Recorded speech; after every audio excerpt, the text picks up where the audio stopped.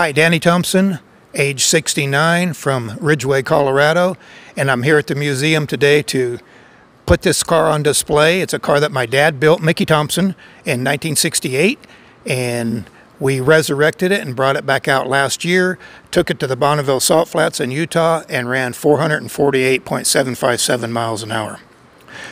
So we are in the Motorsports Hall of Fame America at the Daytona International Speedway, and this car ran last year, but it's now on display down here where land speed racing started, where it's initially started in the United States. So it's quite a pleasure to bring this car here and represent land speed racing.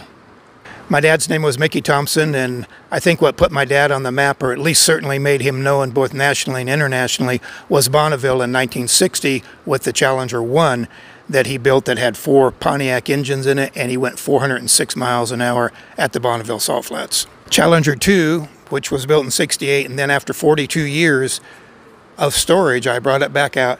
It's a streamliner. It's 36 inches wide. It's 32 feet long. It's 4-wheel drive, 2 engines, approximately 2,500 to 3,000 horsepower each. Injected Hemis on nitromethane. We run 87% nitromethane. The front engine drives the front wheels. The rear engine drives the rear wheels. It's stopped by 2 parachutes. It's also got carbon-carbon brakes in case we have a parachute malfunction, which does happen. So that's basically the overview of this car.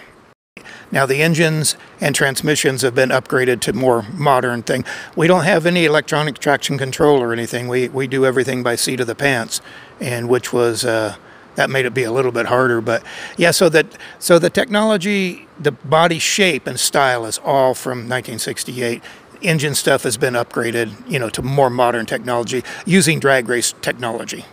My dad went 406.6 miles an hour in 1960, but he broke on the return run, so he never officially got the land speed record. So after all of these years, to come back in his car and get the record officially for the Thompson family name, I mean, makes the hair on my arm stand up. I mean, it's a big deal.